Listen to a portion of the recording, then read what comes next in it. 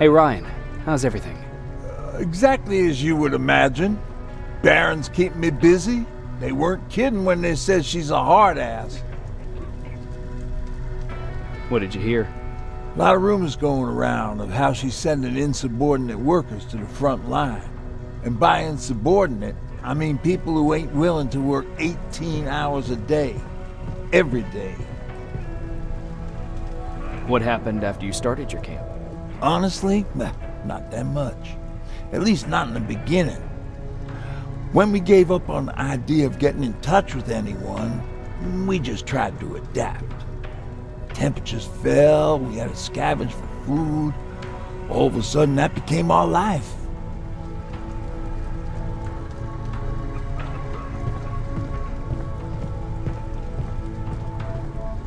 Didn't you try to reach home?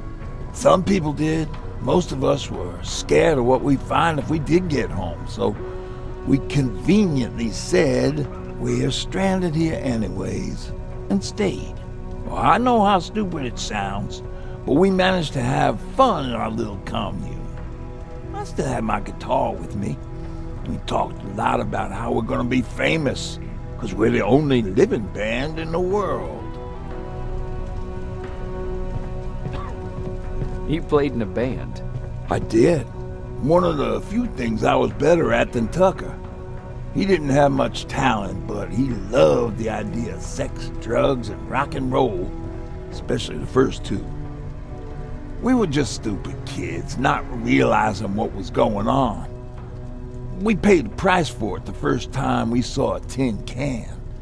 I was tuning my guitar when I heard a strange noise. I found out later that it was a T-400. Must have heard me play. It didn't even have the decency to look scary. Maybe if it did, we wouldn't have just stood there when it started firing. What did you do? I froze. I didn't run to help. I didn't scream. I didn't even move. I just stood there, like a coward. The tin can got Tucker with a single bullet. Bam, just like that. 7 other people died before we finally destroyed that thing. Ironically enough, I was the one who delivered the final blow. Safe to say, it was the beginning of a new era.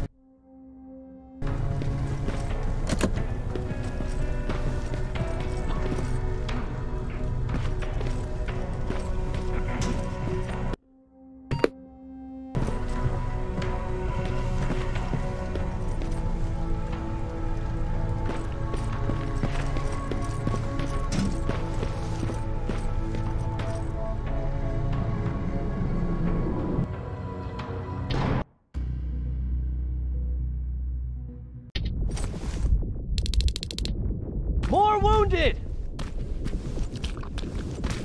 We need a medic over here! I'm telling you, I saw something.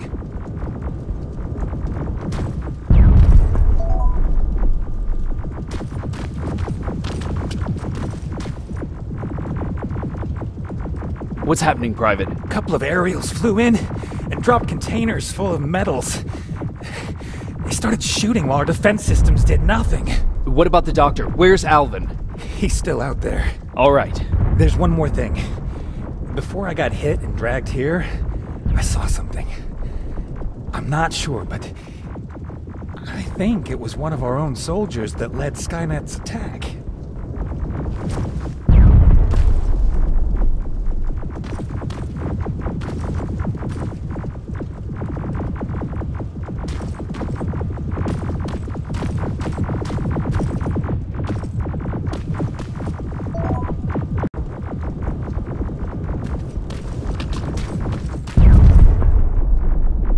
Sergeant, we're outnumbered, and they keep bringing more wounded. We don't stand a chance. We have to evacuate. Is Alvin still there? He is, sir. Then we're not leaving. We have to bring him back and see what the hell is going on with those defenses and brief Commander Barron on what's happening here. I'm moving out. You stay here with the wounded. You want me to break the radio silence? At this point, it doesn't matter, does it? Understood. Go ahead, sir.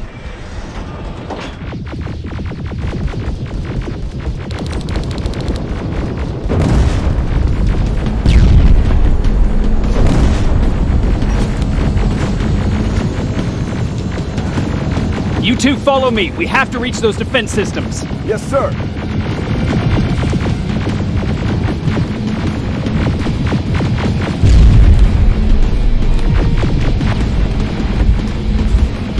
Spiders up ahead.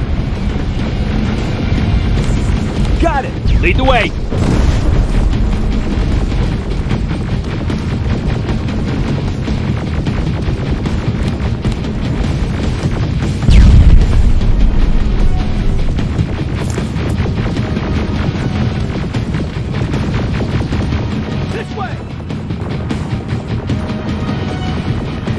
Sergeant. What's the status? We've got a defensive perimeter set up just down the road. Doesn't seem to be working. Skynet dropped reinforcements behind their back. Now they're between a rock and a hard place. All right, we need to reach our guys. Let's clear the way.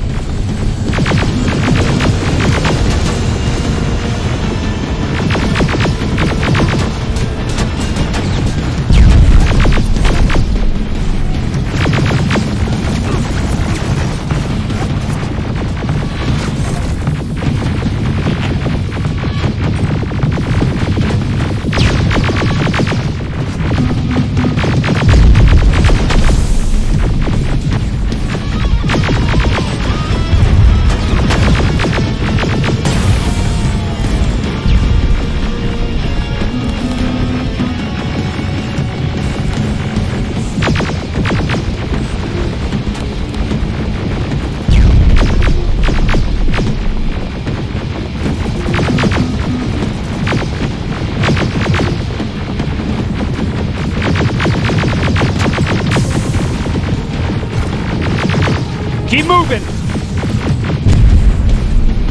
Here they come!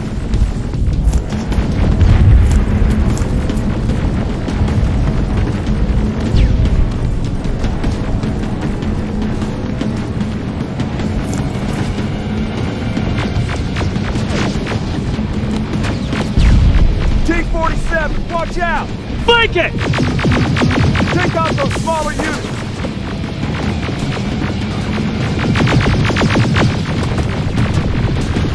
Now! Shoot before it reboots!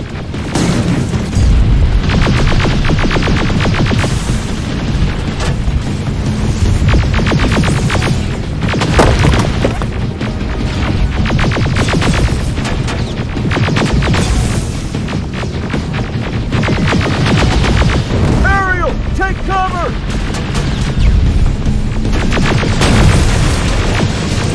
Rocket! Look for grenades! It won't fucking die!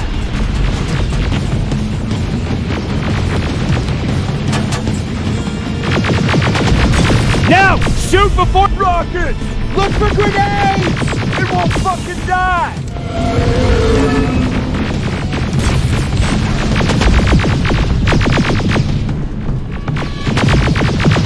Finally!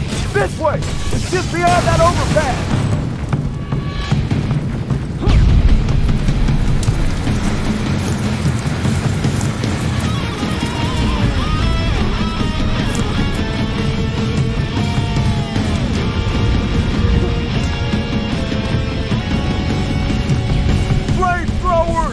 Shoot the tank! Cover!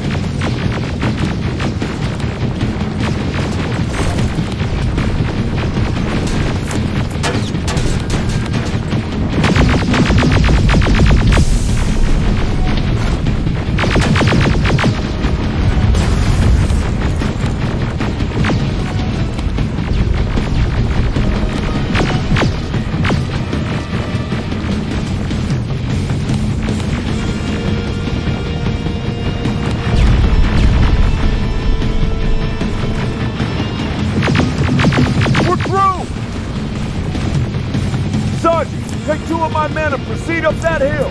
We'll stay here to keep Skynet away from you.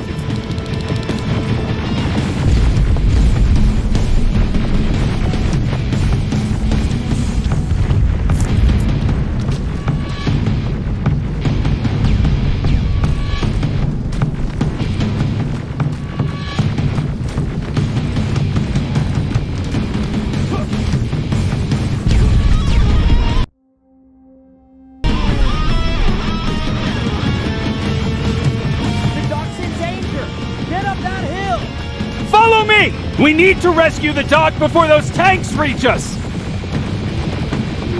Oh, shit! We're too late. They're already here.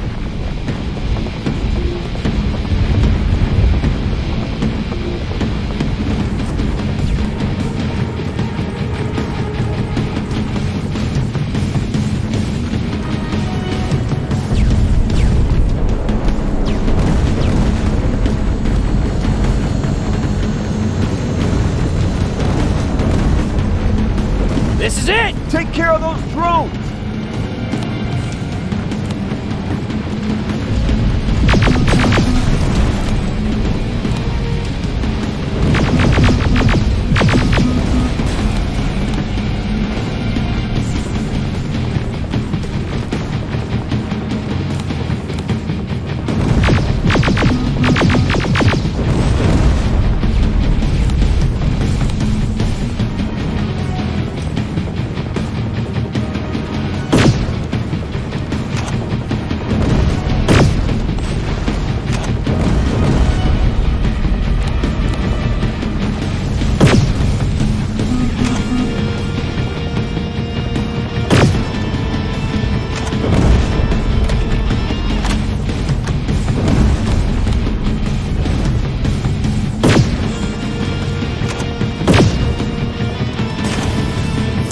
It's clear! Wait here! I'll go get the doctor!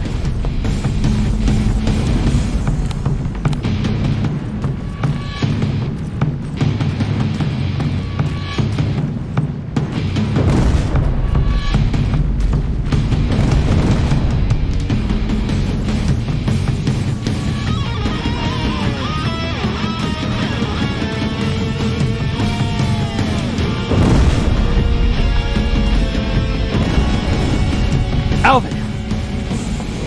Oh my god, I'm actually glad to see you. What happened here? Why are the defense systems not working? They are working, but their target filtering has been reset to non-hostile. One of Baron's messengers came with the order to temporarily change it, so I did. Baron's messengers. We need to leave now. Yes, let's do that. I'm all for that.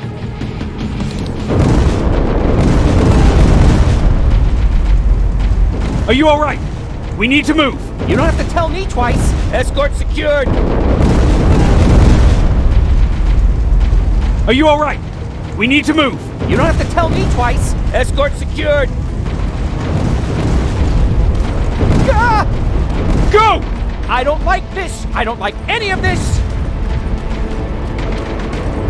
Ariel!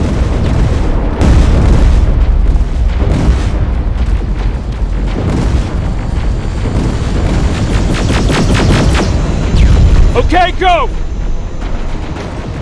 It's turning around! It's right behind us! Don't look back! Good idea!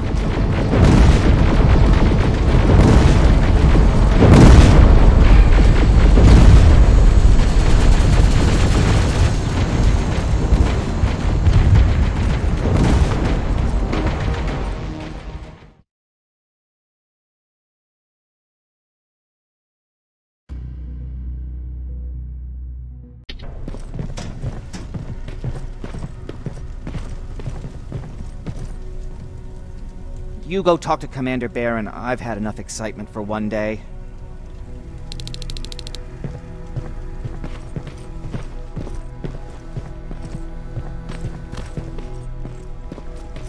Lay still. Don't move.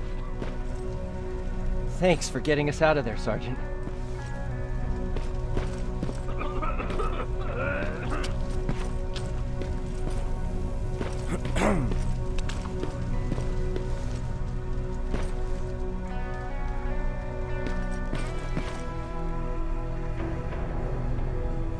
Rivers, You want to explain to me what the hell happened? We lost downtown. I know that much. But how's that possible? What happened to our defense systems? Alvin says one of our soldiers came with an order directly from you to reset the target settings for non-lethals. He said what? Alright. This is what I want you to do. Find whoever is responsible for sending that. All the messengers have GPS tracking, so we're keeping tabs on their location. Find them and bring them to me. Understood. And Rivers, despite what I might say about our resident egghead, I truly have a hard time believing that my men are incompetent. So expect the unexpected. And you know what I mean by that. Do you think the infiltrator's back? We won't be sure until you find those messengers and confirm my suspicion. Now that you mention it... What? One of our soldiers said that it looked as if one of our guys led Skynet's attack. That only supports my case. As soon as you know what's going on, radio me.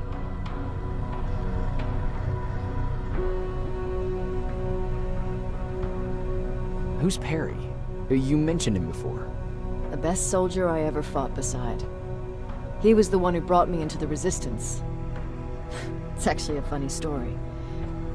Years ago, when I was just a kid, I saw a Skynet drone attacking some guy. Without thinking, I grabbed a rock and jumped on it.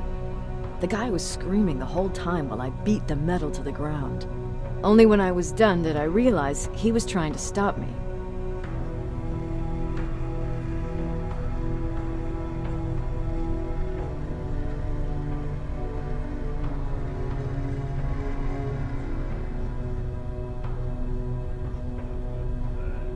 You killed a drone with a rock? I was young and stupid. Thank God the drone wasn't really armed, otherwise I wouldn't be here to tell you the story. He was a Resistance scientist, and that drone was one of his projects. So you can imagine he wasn't too happy when I smashed it to pieces. But he wasn't alone. There was this huge guy with a rifle on his shoulder, almost choking with laughter. I sure made his day.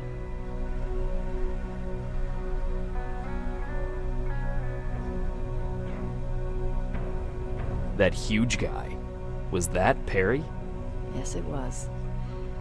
Commander Perry was in charge of this division before me. That scientist later told me that was the first time he ever heard Perry laugh. Somehow, Perry and I connected. He taught me how to channel my anger and get it under control. He introduced me to Connor, and that's how I got to the 132nd.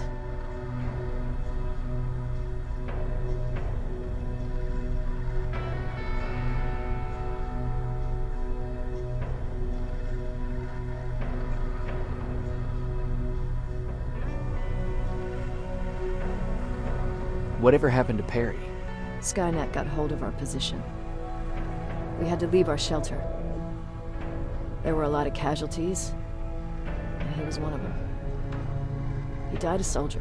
I'd never thought I'd be reminiscing about the day I met them. This may come as a surprise to you, but it was the first metal I ever destroyed.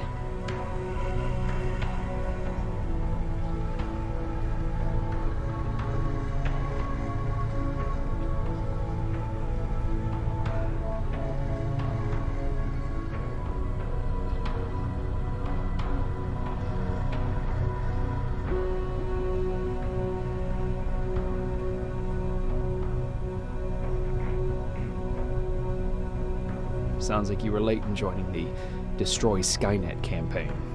Before that, it was people, not machines. But that's a different story. You want me to break radio silence? They have a head start on us. At this point, we can't afford to lose any time.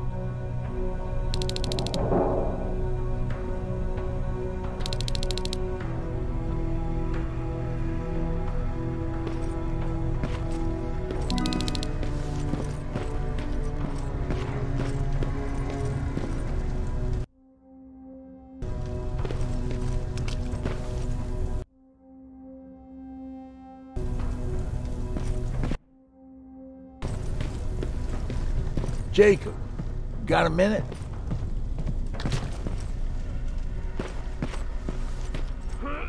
Jacob. How are the wounded doing? The few that came back, they're doing fine. We patched them up, and at this point we're just sitting and waiting. What's on your mind? Ever since you asked me about Peter, I can't stop thinking about him. Like a teenage girl. That's your fault, young man.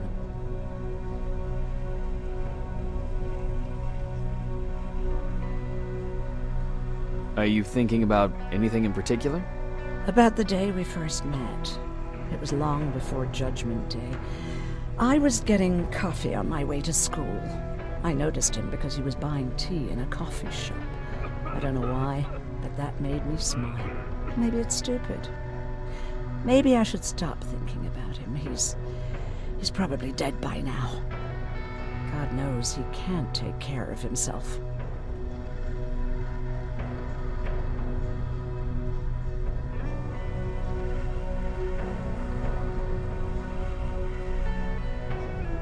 Do you want to find him?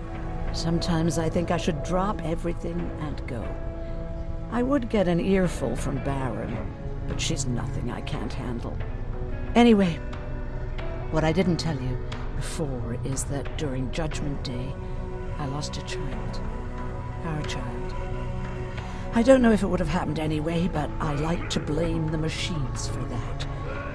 I think that Peter felt with Taylor we were given a second chance. God, he's still out there waiting for me, isn't he?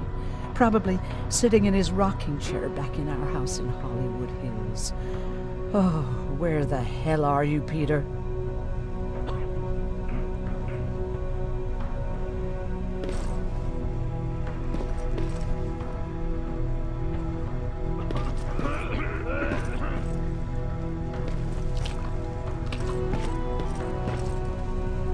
What's up?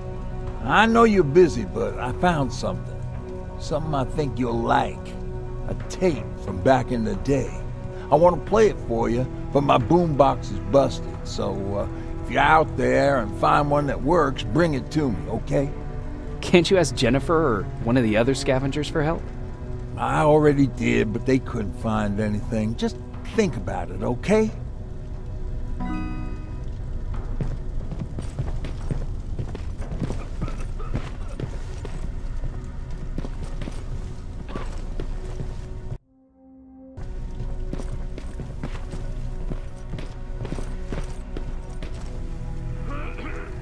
Hey, glad to see you alive. And thanks for sticking your neck out for us. I wanted to tell you that, you know, just in case. Hey, are you all right? We just got the news about the attack. They're getting closer, aren't they?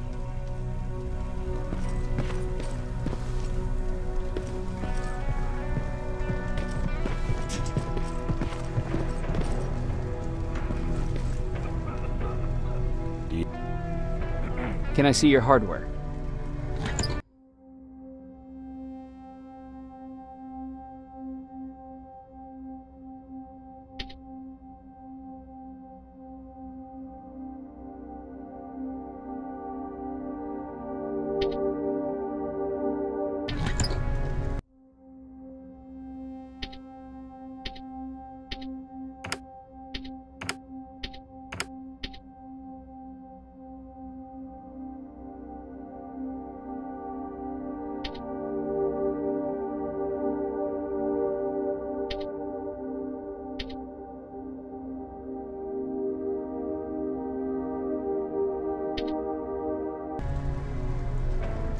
Do you need... Can I see your hardware? Huh, wasn't expecting to find you here. You always seem to be out these days. Yeah, that's true. Lately I've been making extra runs to stock up on resources. The truth is, I was even thinking about leaving. But right now, I'm just waiting for my team to head back to downtown to look for other survivors. Let's hope there still are some. I see that Patrick's doing better. He is. He's a fighter. Certainly has more courage than I do. Why did you want to leave? In the face of what's going on now, will sound stupid, but it just got to be a bit much, you know? With Patrick hurt, I start to wonder if I'm even doing him any good by sticking around. I've been trying to protect him all this time, but I couldn't. I've proven that much already. First in Pasadena, then at our hideout. I was thinking that maybe he'd be safer here at the shelter. But don't worry, I changed my mind since. Is there something on your mind? Actually, I have a secret to tell you. You've a fan. Patrick really looks up to you. It's good for him to have a role model. And I don't think he could have chosen better.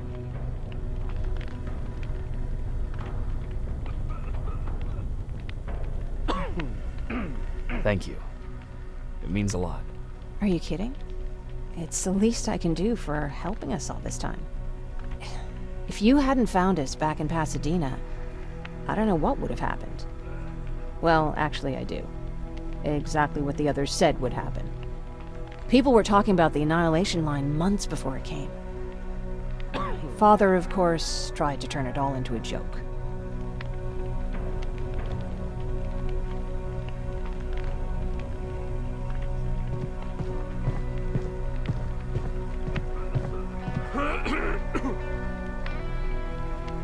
But what did you think about it? I didn't know what to think. Travelers would bring all sorts of gossip with them. But this kept coming back. When Patrick asked me if I was scared, I lied and said that I wasn't. You could feel the mood change at the house. The community my father tried to build started falling apart. Fewer and fewer people were coming by, and if they did, they weren't always friendly. We started to notice things going missing. Little things at first. People got nervous, and with time, it even got to my father.